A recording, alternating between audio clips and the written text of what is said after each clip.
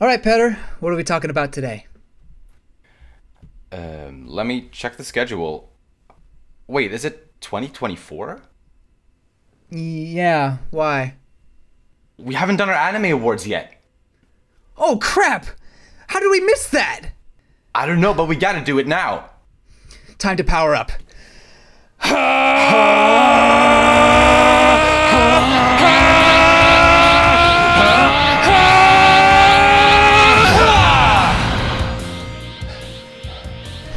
You ready? Do it to it. Hit it!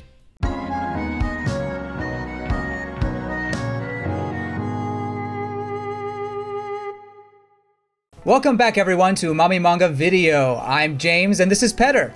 Hey there. And today we have another special episode for you. It is our Umami Manga 2023 Anime Awards.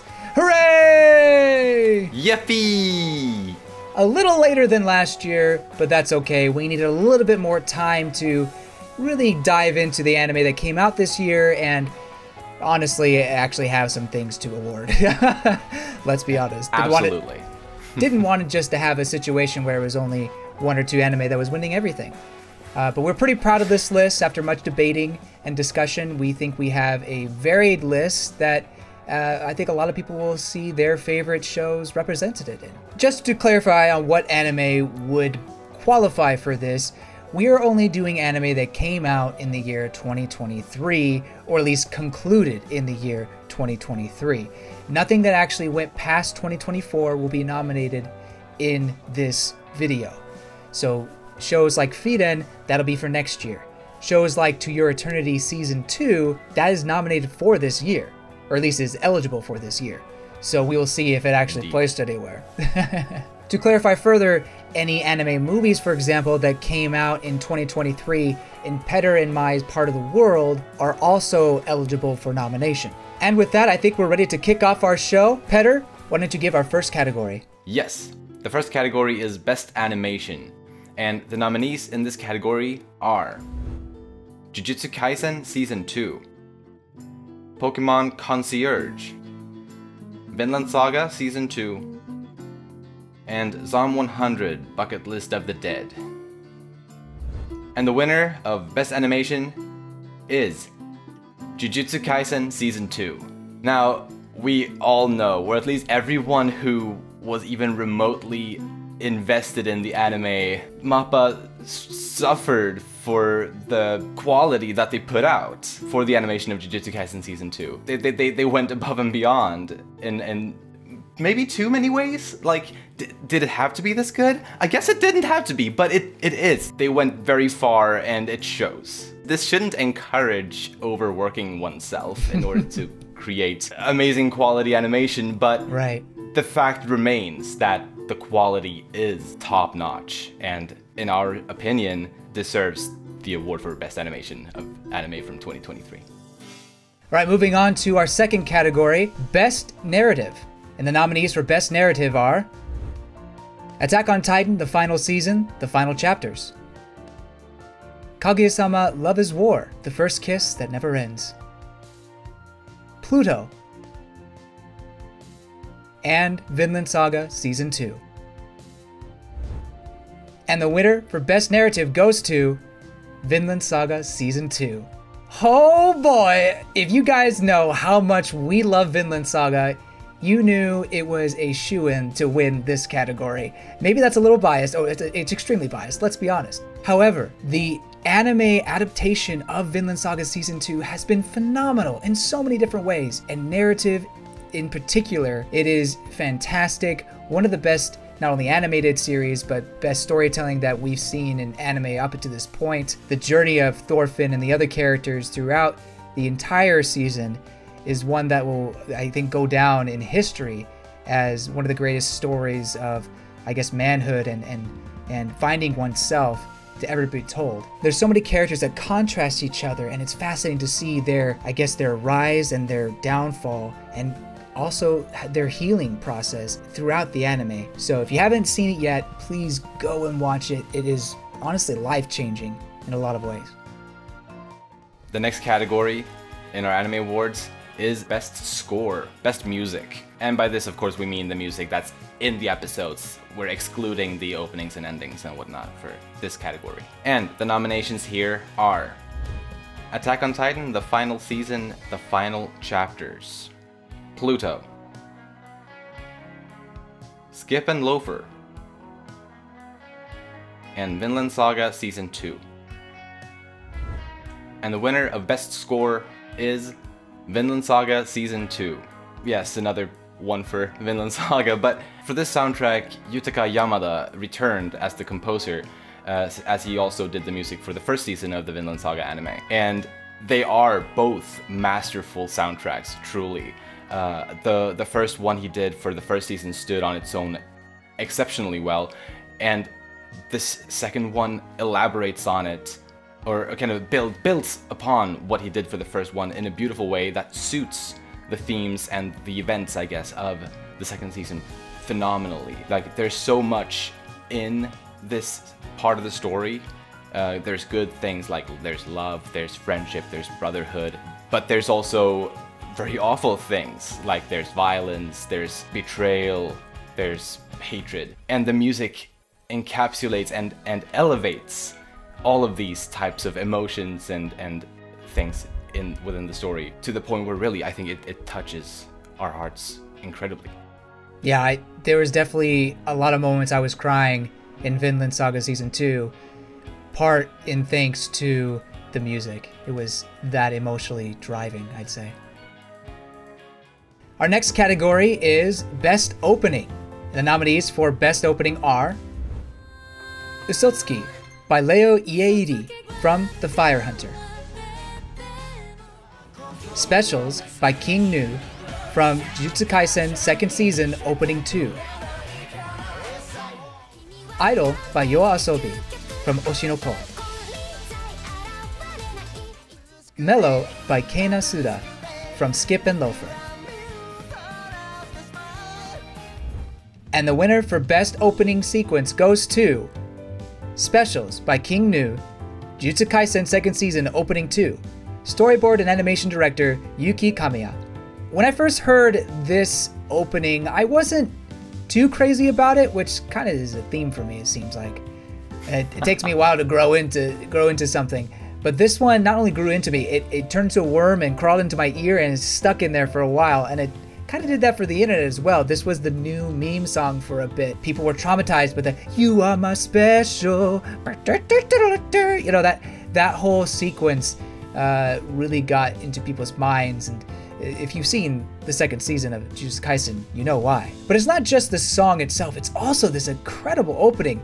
There's one sequence in it where you have the main characters, pretty powerful characters, who all do different signs with their hands, and it's just this very fluid and almost psychedelic moment, and you end with Gojo's eyes piercing blue through the darkness, and it just is so incredible. Really incredible storyboarding and animation, along with a really catchy song, and that's why it wins the best opening for 2023.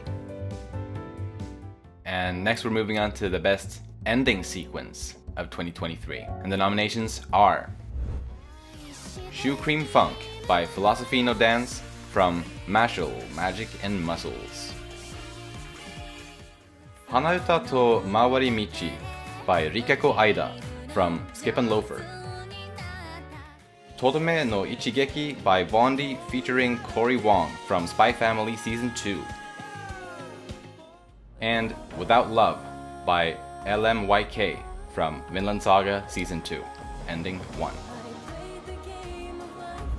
And the winner for Best Ending Sequence is Todome no Ichigeki by Bondi featuring Cory Wong from Spy Family Season 2. Storyboard and animation direction by Eugene Winter. Now, this ending sequence, it's just a visual and musical treat all around. I think for me, it's especially the music, because I think it's just so groovy and sweet and just nice. It's right up my alley and just a treat to listen to. I don't want to make ending sequences sound lesser than opening sequences necessarily, but I feel like usually, most of the time, less effort is put into ending sequences. But this one That's not the case. I feel like it's right up there with a lot of opening sequences in terms of effort being put into it, and just the joy that it sparks with the visuals is incredible. It's just like the show, wholesome. For sure. Moving on to Best Voice Actor Performance. And the nominees are Hina Kino as Miri Unasaka, Marina Inoue as Armin Arlert, Rie Takahashi as Ai Hoshino, Shunsuke Takauchi as Einar. And the winner for Best Voice Actor Performance is Marina Inoue as Armin Arlert. Maybe a surprise to some, because a lot of people are going to be giving it, or at least giving a nomination to Aaron's voice actor, Yuki Kaji. But to me, when I saw those final chapters and was really getting emotionally invested into it, the one voice actor that stood out, I mean, they all stood out, but the one that really even stood above them, of their exceptional performance, was Marina Inoue. She nailed it as Armin. You can feel the pain in Armin's voice as he was really dealing with self-doubt, self-hatred, but then turning it around and finding the joy in the world, enjoying the little things in life. And just really his demeanor throughout the final chapters was so emotionally invested that I think Marina just nailed it. Nailed who Armin is, what he stands for, and the final season of Attack on Titan would not be what it is without her. Moving on to the next category, being Best Girl of 2023. And the nominees are Arnheid from Vinland Saga Season 2, Kaguya Shinomiya from Kaguya-sama Love is War, The First Kiss That Never Ends, Kana Arima from Oshi no Ko, and Mikasa Ackerman from Attack on Titan, The Final Season, The Final Chapters. And the winner of Best Girl 2023 is Kaguya Shinomiya from Kaguya-sama Love is War, The First Kiss That Never Ends.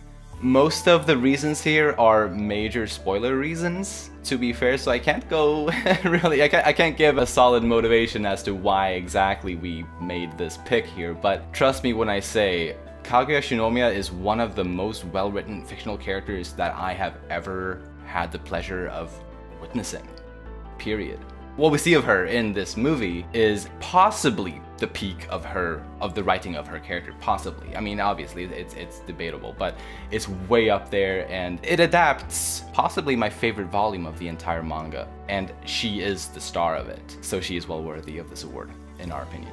There was a lot of nominations for this one. It was hard to choose, narrow it down. There was bloodshed on both sides on who should be Best Girl, but in the end, I'm okay with Kaguya. I think it's a fantastic choice. Go Mikasa. Next up is Best Boy. You have Best Girl, Best Boy.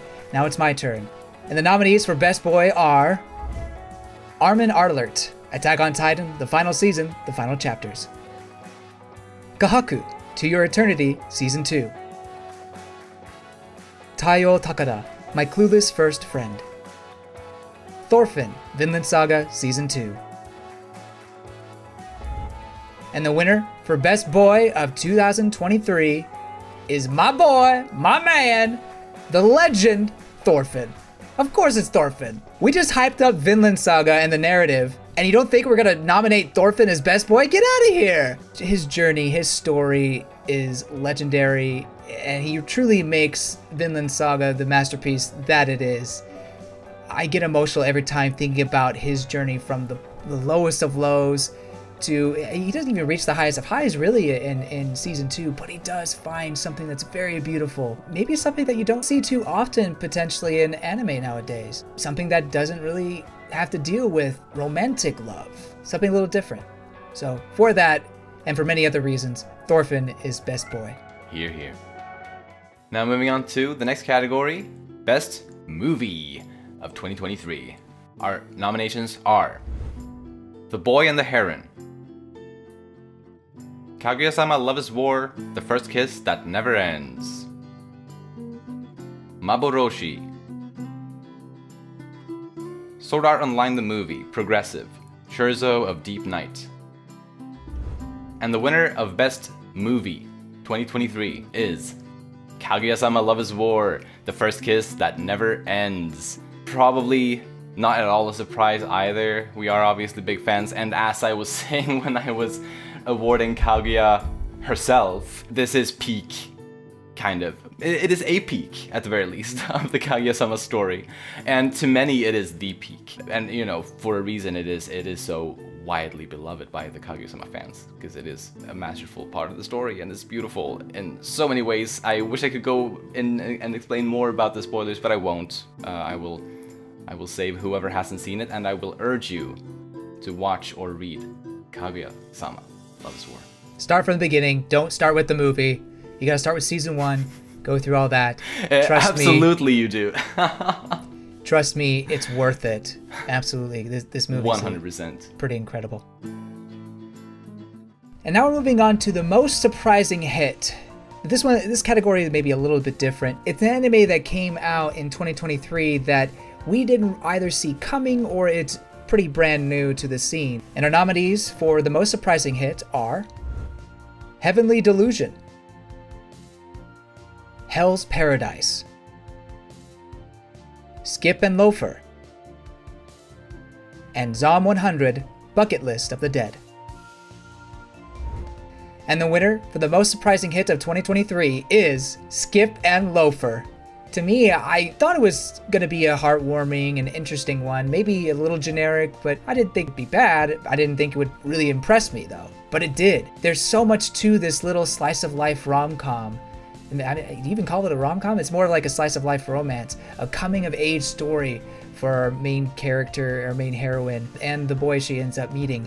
And it's not just about them, it's also the cast around them, these high schoolers that are really coming to their own, understanding who they are, what they like, what things are okay, what aren't. And it's truly a special story about youth that I think everyone would enjoy, with a little bit of a sub-context of romance. I feel that romance will happen in later seasons. Not so much in the first season, but there's definitely a little subtle hints of it. So if you like those kind of stories, I recommend Skip and Loafer. Now we get to maybe the hardest category of the bunch. Yeah. The one for the most disappointing anime of 2023. Happy James it's ain't presented me. it last year. Ain't me. Ain't me this time. This time I guess I'm taking all the blame for whoever we are rubbing the wrong way this year. The nominations are The Boy and the Heron, The Girl I Like Forgot Her Glasses, Suzume,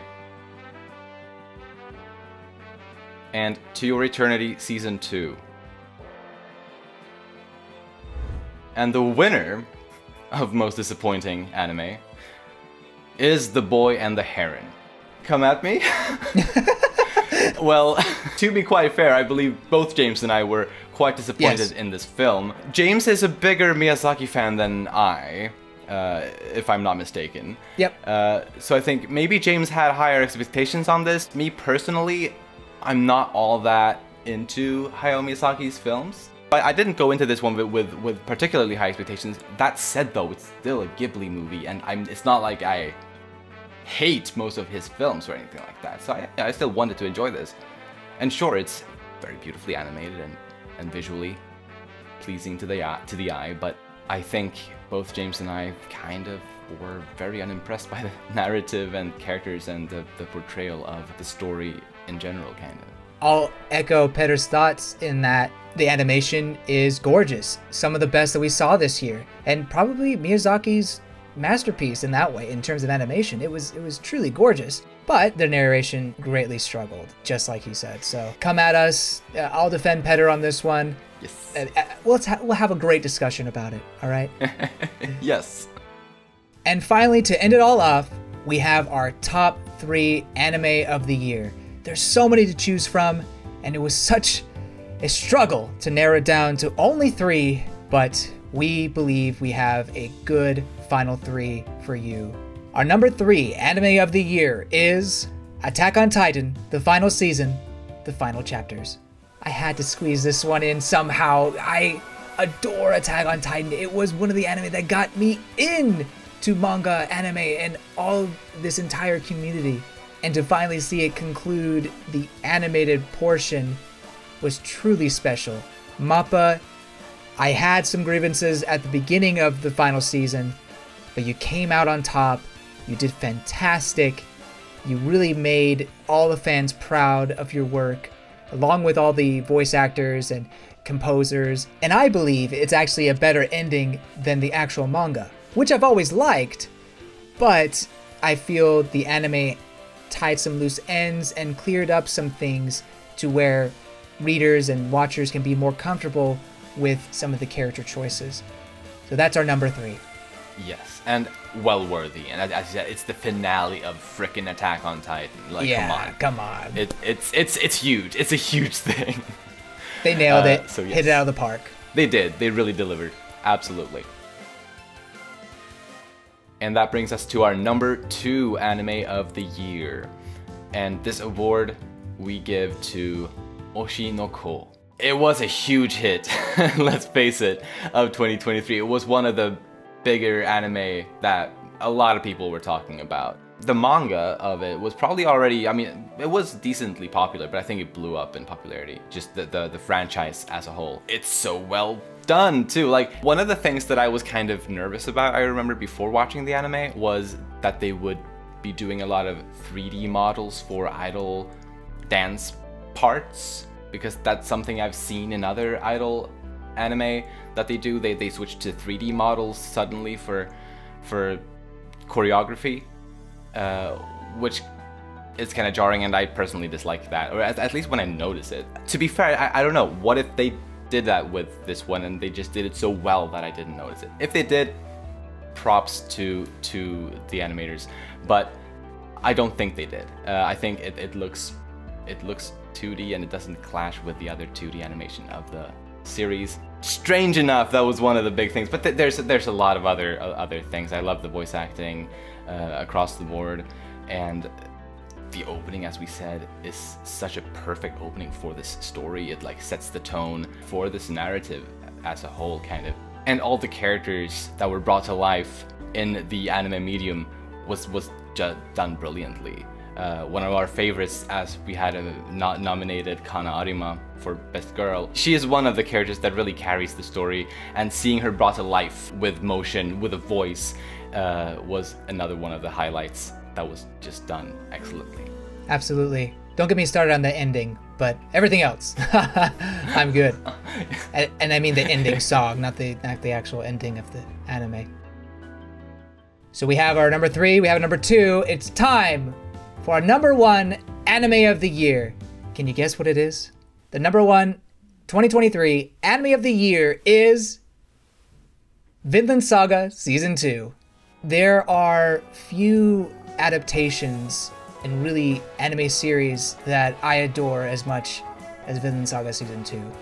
It is part of an elite list of anime series, elite list of 10 out of 10s. It is a masterpiece, fantastic. Every minute detail is combed over by this team. They really cared about the material they were adapting. They filled in some of the gaps. They worked with Yukimura. They really thought about, how do we get the best product out of this fantastic manga? And sometimes you don't have those 10 out of 10 anime that match the manga. That's not the case here. This is one of the best anime I've ever seen in terms of animation, music, story writing, voice acting. It is truly the best anime that I watched this year. If you haven't seen it, please go into it blind as much as you can. Watch Season 1, get that context, and witness the masterpiece that is Season 2. This was one of the categories where James and I completely agreed. We had the same top pick for this category, and there was no need for a fight of any sorts for this one. We were very much in agreement here. It helps that we follow the manga on Umami Manga podcast. You know, for me it's a dead manga. I think it's the same for Petter, but absolutely. We adore it and feel this anime did more than justice. It stands out as an incredible product all on its own. So congratulations to Vinland Saga Season 2 for winning the Umami Manga 2023 Anime of the Year award. And that is our award show for you today, or whenever you're watching this. Thank you so much for watching and joining us as we share with you our favorite anime of the past year. But we want to hear from you. What were your favorite anime series of this year?